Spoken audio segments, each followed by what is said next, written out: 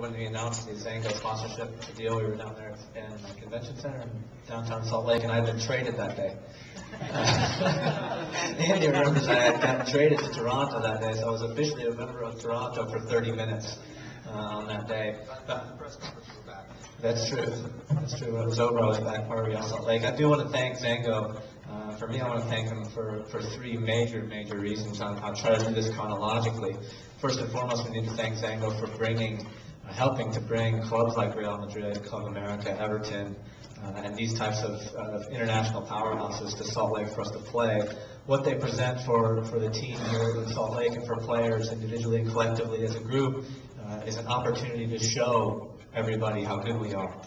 We say it time and time again that our league is made up of quality players and quality teams, but only when you play international teams are you afforded an opportunity to really prove it, sort of put your money where your mouth is, and I think that we'll expect the same thing Saturday night. We've had pretty good outings in our previous Zango Cups. With the first one being Real Madrid, I was on the field for the first half, and I think we were the better team for 45 minutes.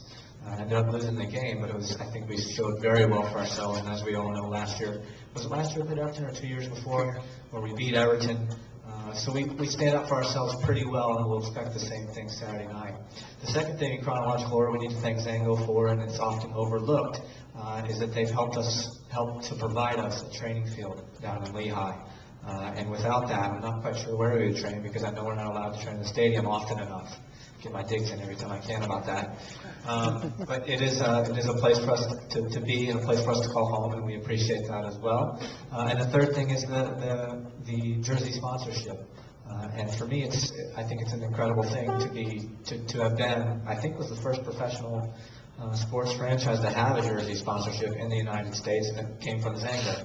And for me, sponsorships and endorsees of this league are paying our salaries, both as players and coaches and management and everybody else, and we need to be thankful for that every chance we get. So thank you on all three accounts.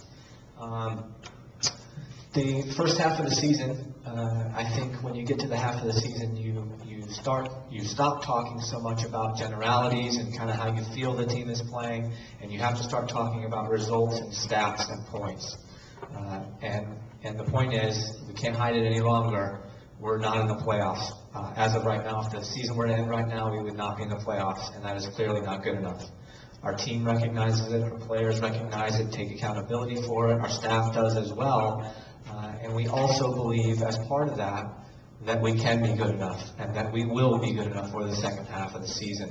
And what that's going to take is it's going to take a little bit more attention to detail, in all of the details, both how we finish in front of goal, both how we defend in front of our own goal, how we are disciplined as a unit with referees. We've suffered some very poor decisions by players that have hurt the team. But collectively, we hold our hands up and say it hasn't been good enough, but we also believe that it will get better, and that we will improve over the second half of the season, and we pick up those small details. Pay attention to those small details. We'll pick up the necessary points that we dropped over the first half of the season, and that will put us in good stead, and will put us in the playoffs to challenge for what we think will be another championship contending season for Real Salt Lake. So thank you all for your continued support and belief in us, because we believe in each other, and we think in the end that will be good enough. Thank you.